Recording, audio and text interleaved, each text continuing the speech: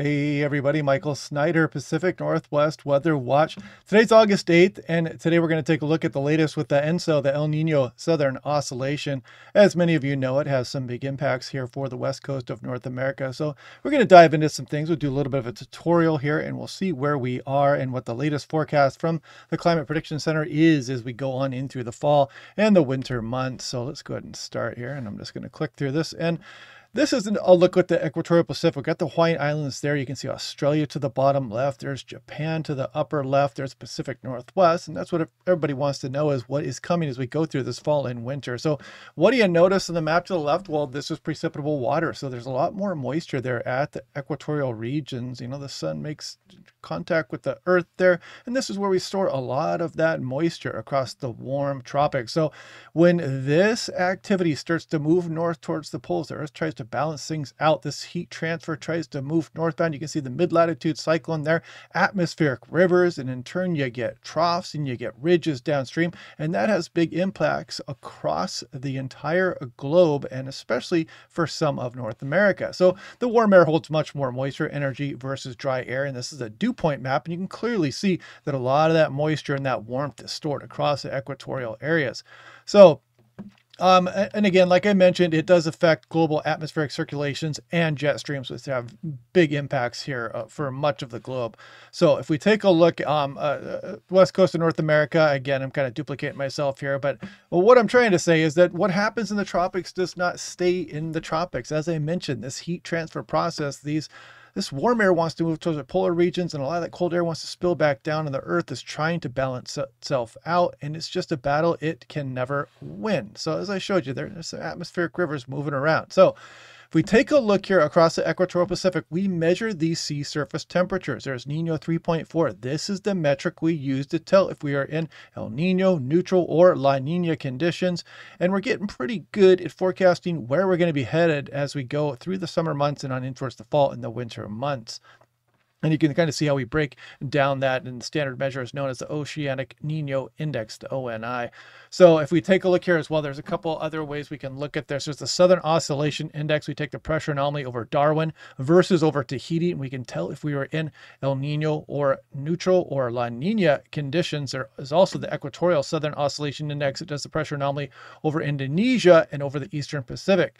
And you might ask why that matters. Well, if you've got lower pressure over Tahiti, that usually means you've got some kind of El Nino condition where you got the deeper tropical convection, you got warm air trying to move off the south coast of North America and including the Nino 3.4, and you get that convection closer to North America, and that can bring more of a persistent southwest jet stream. It can bring atmospheric rivers into California. It usually brings warmer winters into the Pacific Northwest, for example. And on the flip side of that, if you have the lower pressure out here in the deeper convection across the Western Pacific, you get what is known as La Nina conditions, and the jet stream can be enhanced coming off of Asia, and we get this ridging out over the Pacific, which tends to bring us a bit more of a variable jet stream out of the north and northwest, which can bring us cooler than normal conditions for the Pacific Northwest.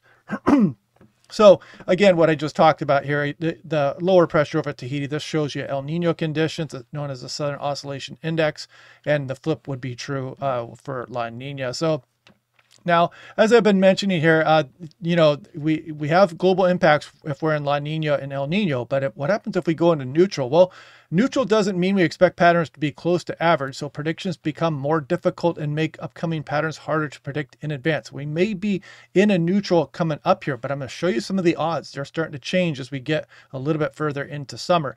So basically, you have what we were just talking about, the ENSO conditions. There's also the Madden-Julian oscillation. It is kind of an interseasonal signal that exists out there, and sometimes when these are in phase, you can get bigger impacts, or if they're against each other, then you can have more muted impacts from either El Nino or the Madden-Julian oscillation.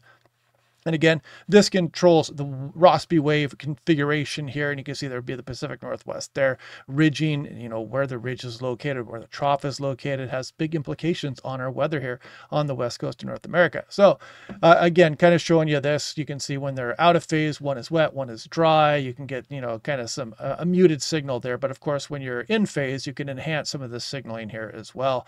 So now the Madden-Julian oscillation moves around the planet, cycling about 30 to 60 days. It's an area of enhanced convection that moves across the equatorial Pacific from west to east across the globe.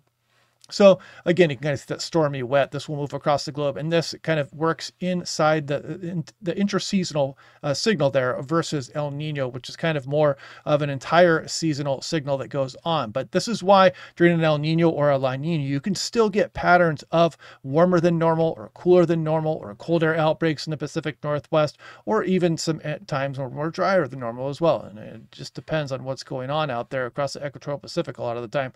And then you can kind of see this is the Madden-Julian oscillation moving across the equatorial Pacific. So I know what everybody wants to know. We're going to go over that here in a moment. What is the forecast coming up here through this fall and winter?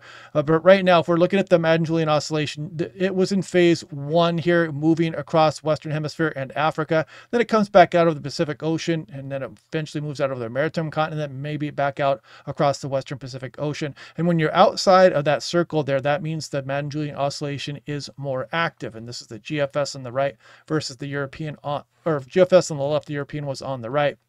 So right now it is coming out across what we're dealing with, maybe right across the Indian Ocean there. And again, you can see the phases 2, 3, 4, 5, 6, 7, 8, and then back to 1 as that Madden-Julian oscillation moves across the equatorial Pacific. This is when it's moving out across the Pacific Ocean. Then it moves out towards Africa, and then eventually back towards the Indian Ocean. So they have some of these composites, like temperature composites, but you can see it's kind of an interesting signal when you look at phase 1 versus phase 2. There's some of the Pacific Northwest starts to get more of a mixed bag. Phase 3, cooler across the Pacific Northwest. Phase 4, cooler across much of the entire western portion of the lower 48. And then you get to 5, more of a mixed bag. Phase 6, you start to warm up. 7, warming up. And then 8, a better signal there. But also, when you look at the significance, it doesn't always correlate perfectly.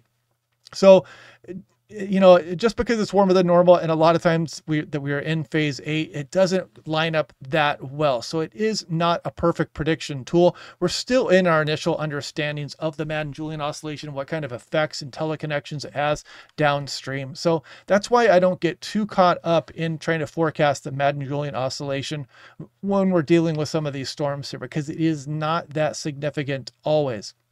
So again, we talked about that. We're going to skip past that. And again, I mentioned this in the Rossby wave configuration there. So just trying to drive home that point here, that these do have the effects on the high pressures and the troughs and then the ridges downstream across the planet. So where are we now? This is what everybody wants to know. Now, this is July 2025. Actually, this is August 3rd. I should make a correction on that there, but I did pull this most recent updated one. We are now in Nino 3.4, looking at negative 0.3 Celsius. So we are now cooler than normal there across the equatorial Pacific. Looks like we're headed down towards La Nina conditions there. You can see did we make it to La Nina last year? Well, maybe not. It was right on the borderline there, but you can see the temperatures did drop down in December towards January. And this is where we were last year as we moved into the new year and then into February. Then we went up towards the neutral conditions, and the models were like, hey, we're going to be a neutral, weak El Nino, weak La Nina. We don't know quite yet, but now the models are starting to become a hair more clear on what is coming up here. But we are dropping those temperatures down across the equatorial Pacific. Again, Nino 3.4 is right there. 120 and 170 west, there's the Hawaiian Islands, there's South America, there's Mexico, and Australia to the bottom left. So now this is the Climate Prediction Center ENSO probabilities. This is what was going on in June as we went through November, December, and January. See, neutral was the odds-on favorite, right around 50% or so, with La Nina in a close second there, right around 40%. But look at the flip there. October, November, December, 50-50 chance there for La Nina conditions. There's also a very small chance there for El Nino conditions, but you can see it's either probably going to be La Nina or neutral conditions, but you can see how we've bumped up those La Nina odds. And when I say La Nina, a lot of the skiers here for the Pacific Northwest, Oregon, Washington, British Columbia kind of perk up. You're like, hey, you better snow up in the mountains, and maybe some better chances for some snow into the lower elevations, maybe a bit more rain, you know, cooler than normal temperatures, good stuff for the mossbacks. But if we look at June versus August here, you can see it's still not much of a change here. The CFS forecast looking pretty similar, but you can see that cold water tongue there. Look to the bottom right here, and I'm pointing out this line of blue that's across the equatorial Pacific. So that's what it's going to look like as we go through October, November, December, January, February, and then on in towards the next year in the springtime there, March.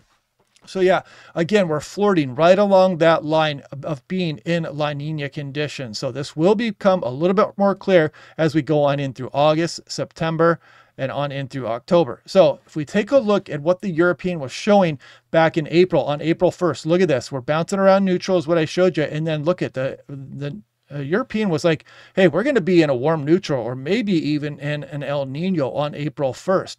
But on August 1st, it's definitely changed its mind. We're still hanging around neutral conditions, but we are now dropping towards cool neutral conditions as we speak, and then maybe down towards La Nina. And you can kind of see it bouncing around on the cool side of things there as we go on in through the fall and the winter months. So again, the European kind of flipping from that warmer neutral El Nino back down towards cooler neutral and possibly La Nina conditions, which lines up with the other models. Now, this is something fun to look at here as well. This is what I usually show, but we have the 2024 and 2025 season where we got 2.8. I marked it as neutral officially because I don't think we quite made the threshold for La Nina, but it was close. We got 2.8 inches of snowfall for SeaTac. And something interesting I always like to point out is that when you look at that, so we have 6 years, I believe, 1, 2, 3, 4, 5, 6, 7, 8. Since 1950, there have been 8 years with zero snowfall. Can you guess which phase we were in? That's right, it was El Nino. So every single time that we got zero, it's been El Nino. There's also been some other really low, but just because you're in El Nino doesn't automatically mean it's a slam dunk of very low snowfall totals. In fact, some of our snowiest years, this extreme solutions year, 1968, 1969. I know a lot of people remember this one. I know my mom does. I wasn't alive yet then, but I wish I could have been alive during that winter because a very exceptional snowfall amount. So again, this isn't a perfect indicator here, but basically what I'm trying to show you is the La Nina years are favored for lower elevation snowfall versus El Nino. However, we were in a weak El Nino February of 2019. I know a lot of people across Pacific Northwest do indeed remember that very snowy February here.